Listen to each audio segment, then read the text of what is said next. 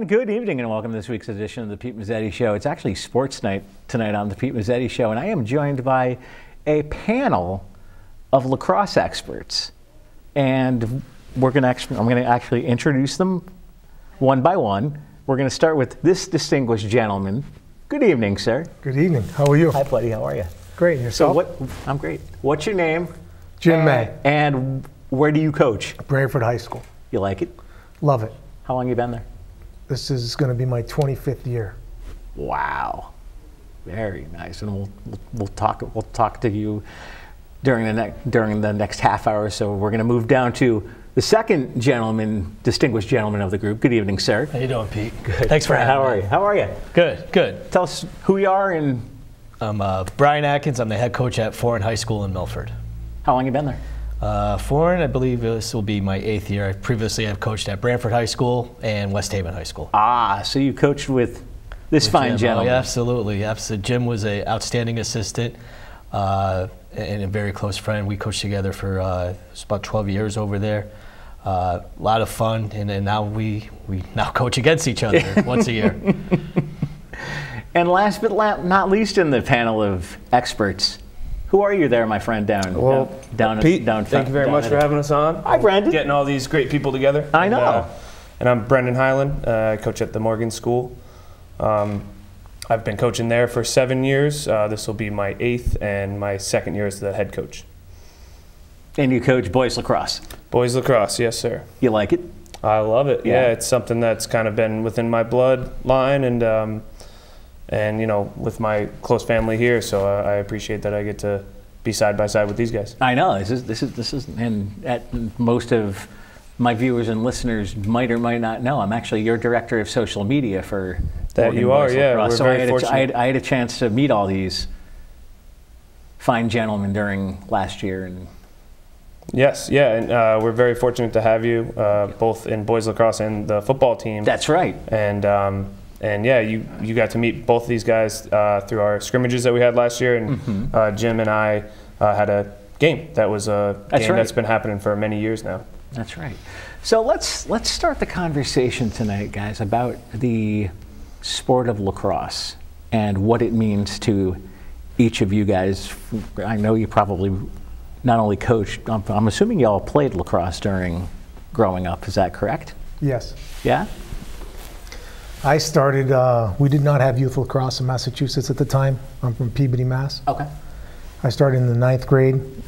I grabbed the goalie stick because I figured it would be the easiest stick to use because it was nice and big, be able to catch it. Yeah. I didn't realize that how fast the ball would come off your shin and your shoulder and things like that. So I switched the next year immediately to the long pole, play defense. But I've been coaching. I met Frank Barron in '96. He gave me the job with him at Hand High School for 4 years.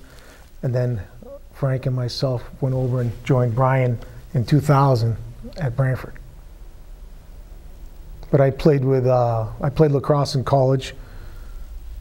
A couple legends, one John Raba, people like that. Head coach at Wesleyan, national champion. I played in high school with a couple guys that went on and played big time lacrosse. But I went to the University of New Haven to play football and lacrosse. So. You did? Very nice. What about you, Brian? You know, so Brantford did not have, I went to Brantford High School, and they have lacrosse when I was there at high school. So I actually went to Marist College, ended up walking on, and it just happened to be, I was working in the athletic department, and I was working under the lacrosse coach, and next thing you know, spent a lot of time in the racquetball court working on my stick work, and was fortunate enough to be part of the team, part of the program. And then from there, once I got out of college, I was assistant coach at St. Joe's my first year out, and I was a head coach at 23 years old at West Haven High School, and I've been doing it ever since. Just absolutely love doing it. I tell the kids I don't really golf or have many hobbies. I spend a lot of time, coaching the sport. With my 2 boys who are involved in the youth program in Milford, and spend a lot of time, we end up talking to these guys like this all spring long about, you spend a lot more time, communicating with them and your players than sometimes you do with your families because you're constantly in tune to see what's going on. And Brendan?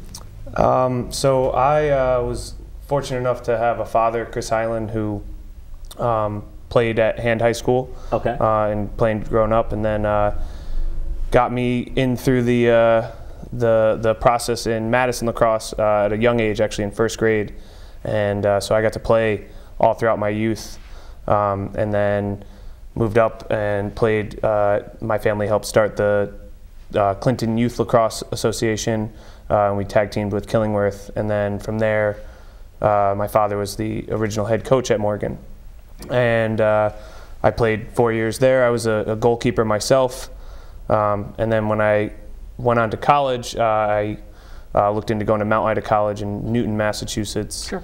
And a small D3 private college, and played a lot of high-level lacrosse there. Got to go to the NCAA tournament, which I want to give a shout out to Wesleyan for winning that. Absolutely, and, absolutely.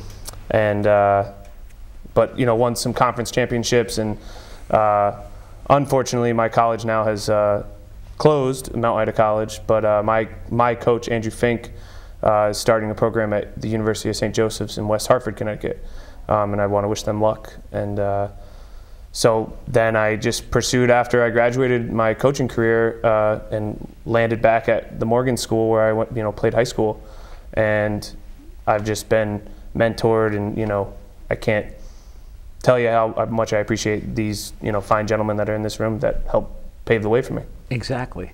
Now, how influential is Chris Hyland and Frank Barron to the sport of lacrosse? Very. I would say beyond belief for myself specifically, right. but for the Shoreline, huge names. The two big household names that have done more than their fair share of helping out from kindergarten all the way through 12th grade. Unbelievable gentlemen, unbelievable. Exactly. I would not be coaching in Connecticut and on my 25th year if it wasn't for the both of them. You'll be coaching 25 years this year, huh? Yes. Yeah. Wow. Seems like a lot sometimes. It does. It does. But for what we get back from the program and from the kids, it's so much worth it. And Brian, what do the names of Chris Hyland and Frank Barron mean to you? I mean, so I was first started off at West Haven.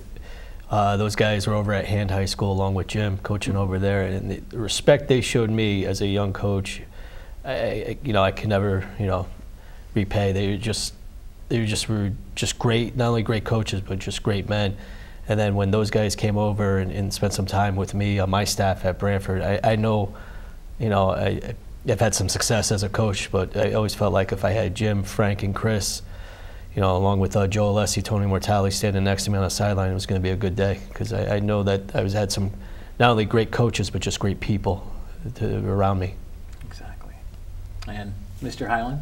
Well, I'm going to bring it back to, again, my youth years, and my father, Chris Hyland, helped Frank Barron at Hand High School, Daniel Hand High School, and I got to be there at the practices. It was something so special to see lacrosse at another level other than the youth level that I was playing at, and to see young coaches like Jim May at that time bring the fire and the passion, and my father at that time bring that passion, and then Coach Frank Barron bring the X's and O's and kind of piece it all together was just so special.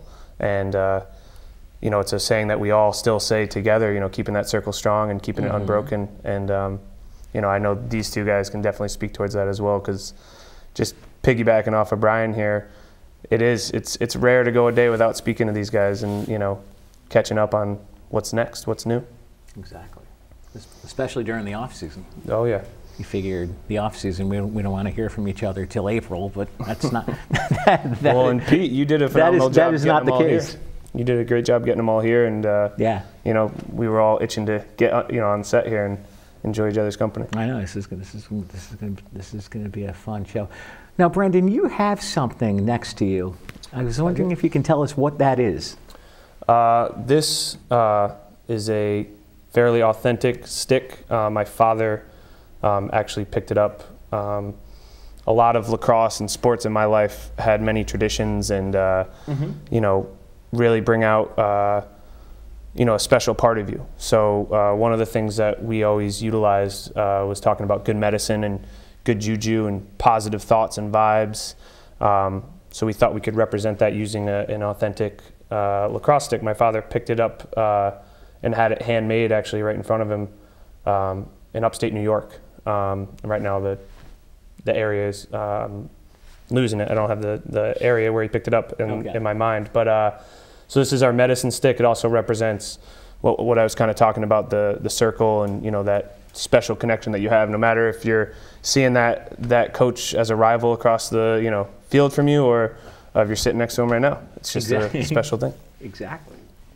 It is, and like Brendan said, like Brendan and I know Coach May and Coach Atkins, we're basically all a family. We are a band of brothers. Is that correct, or am I wrong? Absolutely. Yeah, absolutely. Huge fraternity. It is. Absolutely. And what does that mean to each of you guys, to be a fraternity of? Well, I believe in lacrosse, and I've played both sports for a long time, but in lacrosse, the college coaches have no problem coming to meet with us, talk to us. It's just it's an easy go transition.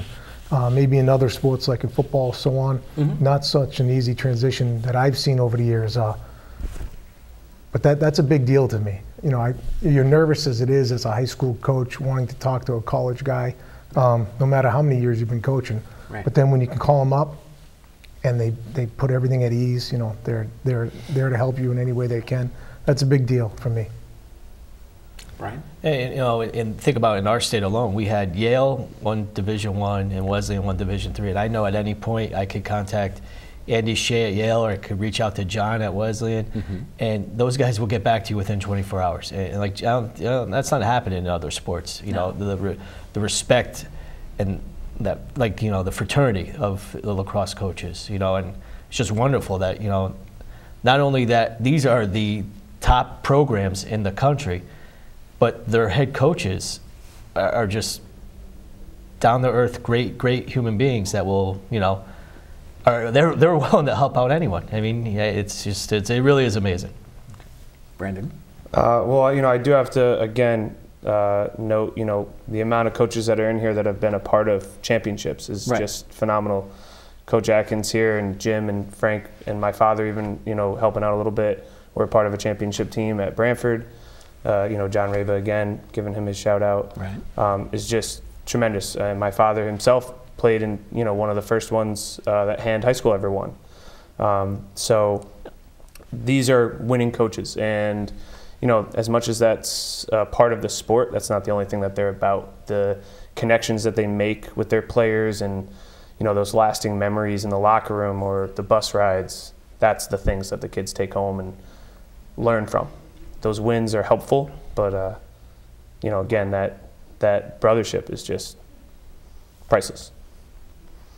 Now, out of all the years everybody's been coaching, you have a favorite memory of a favorite game that sticks out in your mind? Myself would be 2003. Okay. It's a little while ago, so I'm hoping that we have better memories. But there's plenty of good memories. But 2003, we beat Amity 9-8 in triple overtime. And not so much the win, you know, and the championship win, but more so the kids, you know, just that gritty attitude for 3 overtimes. It was probably 110 on the field. It was about 90 degrees out in general. And, you know, of course, the starters hardly came off the field. That memory to me is really what lacrosse is all about, what sports is all about. Brian? You know, obviously, that day for us to win that championship, I think the one thing Jim didn't mention was Amity had beat us in the conference championship 15-6 about a week and a half before that, almost 2 weeks before that. So we're in the middle of playing. It was a very condensed state playoffs. We're in our 4th game in 8 days at that point. We had an emotional semifinal game against East Lyme that we won 8-6. It was a late game too, so. You know, and that was on a Thursday, so it was a quick turnaround time to prep for Amity and play them on Saturday in the heat. And they jumped out a little early on us, and, you know, you start thinking, oh, here we go. Is it going to be another 15-6? And like Jim said, the grittiness of the kids that day to just compete. We had some middies who, you know, in that game had a lot close to 40-something minutes. They had to play both ends.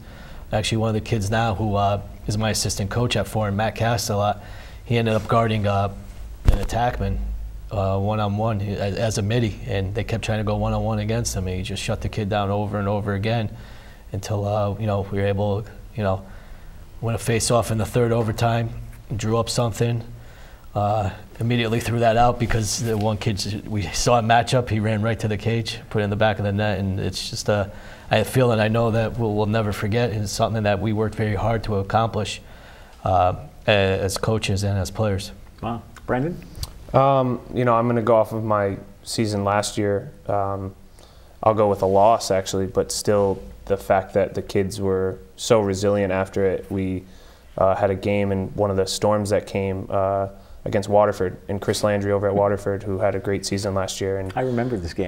You remember this game because in the middle of it, we maybe got halfway through the second quarter and we were down like 7-2. We were just getting, we were getting it stuck to us, and the game got called, so they had to hop on the bus and get out of there, and we agreed to replay it the next day, and we ended up losing 7-4, I think was the final score or something like that. And I mean, originally they were really sticking it to us, like I said, and it was looking like it was going to be a 14-3 day if we played that first game, but our kids came out fired up, because they knew that they could hang with them.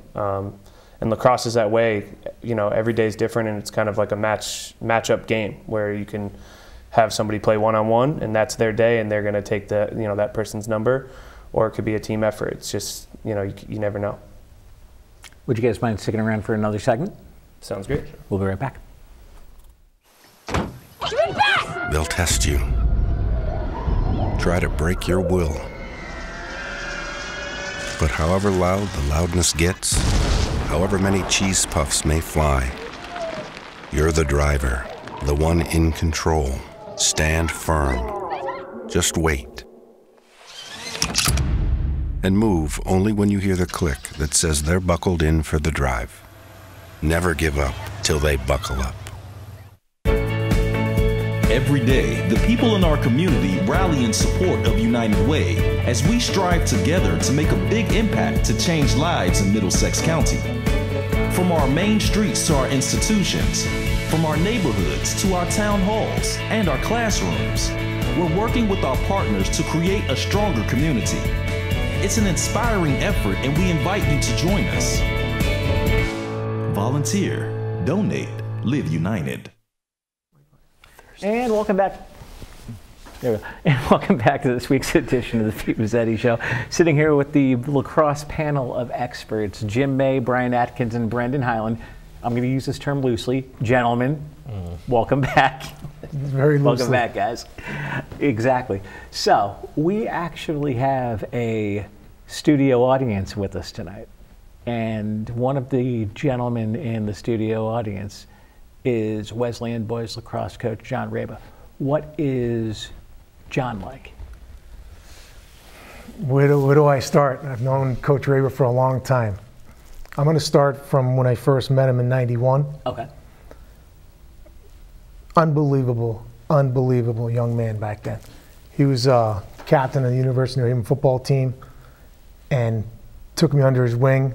And normally that situation, maybe a young guy doesn't get taken under his wing, but everything he did was top class, tough as nails, born leader, an unbelievable human being.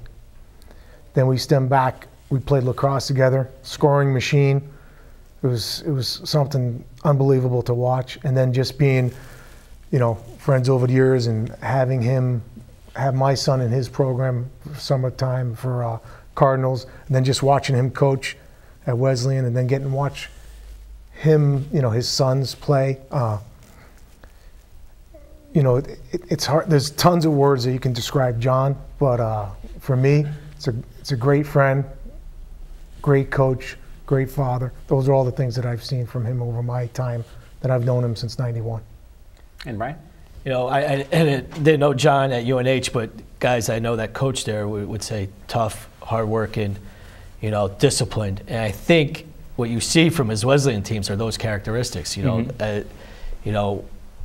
Everyone knows that Wesleyan's own defense is is probably the most, top defense in the country each year, and to have that discipline to play that type of defense, characteristic of John and who he is. He's just a phenomenal person, phenomenal coach. Brendan? And I haven't had the pleasure of meeting John personally yet, but I'm excited to get to talk with him in between sessions here and get to know him further. But to go to that championship weekend and watch, again, Yale and Wesleyan take the top spots was something special, and it only can speak towards the character towards their head coach and the way the players believe in him. Exactly. Now, Jim, let's talk, and I know we touched on this last time you were on with me. Let's talk a little bit about Frank Barron and who Frank Barron is. I met him in 1996. It was called the Daily Grind Coffee Shop. And the greatest thing about that day was not that he hired me on the spot as an assistant at hand, but he knew about 8 coaches that coached me or coached against me back in Massachusetts. Wow. And right then and there, I was like, wow, this is, I was pretty excited. I was probably like a kid in a candy shop. And little did I know that he would be like my mentor, my father, one of my best friends up until this date. It's unbelievable. The passion that he has as a husband, as a father, as a friend, as a coach, to me has been second to none since I've met him. It's unbelievable. Wow. Brian? Yeah, I mean, Frank, when I first, I met Frank coaching against him, then he asked if he could come help me out. I mean, it was probably a huge turning point in my young coaching career to have a legend like Frank Barron, want to be part of your staff. And we could talk X's and O's with Frank and his outstanding offensive mind, and he would always have an offense or an extra man play drawn up and always constantly work on that. But like Jim says, the compassion he showed for the other kids is second to none. He really absolutely loved, he not afraid to go up to a kid and, just hug him and let him know everything's going to be okay, and that's one of the things, that's probably his best quality. Never mind his brilliant lacrosse mind, but he shows how much he truly does care about kids. Brendan? So I'm going to try to go, this is always hard to talk about Frank and not bring lacrosse into it, because he is the wizard of Connecticut, and everybody that comes through Connecticut lacrosse, he literally just said this to me before the show, somehow goes through him, touches him in some way. So to see what his family has been through, hearing Jim and Brian both touch on his, fathering, right. And to see what his son fought, and Greg Barron, who I got to grow up with on the practice field and, pass lacrosse with and drop lacrosse balls with and chase lacrosse balls with and, the Hand High School parking lot. And then to see the struggles that he went through fighting leukemia, and that family being so tight-knit and strong was just a special quality to gain when I was young. And then to continue to see, this tight-knit coaching group be together and them, allow me to be a part of it still really speaks, just loudly to me. And now Frank is also fighting, a stint of cancer and his sickness, and to get a text every day from him, in the morning or whatever time it is, it just really boosts your day. It makes you kind of reconfigure what you're doing, and we say keep the circle strong, and to get that text from him is something that I cherish. Exactly. So what does the circle mean to each of you? Obviously, to me, being director of social media for my friend down there on the end, it means a lot. Before Brendan had me do social media for lacrosse, I knew nothing about the sport. But I learned, one of the things that I learned is it's a fast-paced sport, and you gotta keep your eye on the ball, and you gotta watch the game, because you never know. It's gonna be like, is it like football where it stops the clock? No, the clock keeps running. You keep running, and that's what lacrosse means to me. But it's also, like we talked about before, it's a band of brothers, and it's a brotherhood. What do you guys think? I mean, I think two things Frank would always say. it always stood out to me was, it's not about lacrosse. He would tell the kids that, you know, there's some days we're going to yell at you, some days we're going to tell you some great things, but at the end of the day, it's not just about lacrosse. It's just about developing, not only as a player, but more importantly, as a person. And that was always a message that Frank was trying to convey to the kids. And the second thing, and I still use all the time, if this is the hardest thing you're going to have to do, playing a tight game in the fourth quarter, if this is the hardest thing you have to do, your life's going to be pretty good. Right. You know, and those are just two statements that he would always say that stick out to me, that, you know, what we're doing, yeah, we're out there, we're battling for 4 quarters, but at the end of the day, it's a sport. You know, there's other battles like Frank is going through, like his son went through, that are a lot more important than what we're doing on a sideline for 48 minutes. Exactly. Jim? The best thing that I like about the situation is every kid that he's ever coached is able to bring their college entrance essays to him, and he has never said no to anybody in the 25 years that I've been coaching with him. And every single time he's written it, I have read it, and every kid has gotten accepted. Wow. That is huge. Brendan? Well, I think, you know, if we're talking about the circle, it's this, you know. Pete, I'm so fortunate to have known you these last, you know, 5 or so years, 5+ years, and right when I introduced you to these guys, they knew you fit right in. They knew you were a part of the circle, and there was no question about it. And so that, you know, how loving and caring we all are and accepting we all are is really, you know, fortunate. And the other thing is, you know, again, I'm so fortunate to play, you know, for Ann and Coach Atkins and Branford with, you know, Coach May and Coach Barron.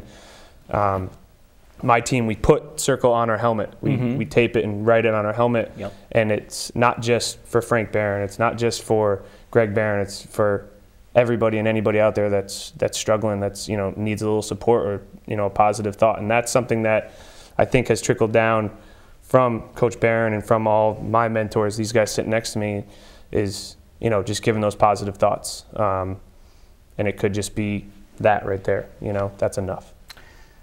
Well, guys, that's it for tonight. So I want to thank you guys for coming down. Thank you. Thanks a lot, guys. On behalf of the panel, I'm Pete Mezzetti. Thanks, good night, and we'll see you next time.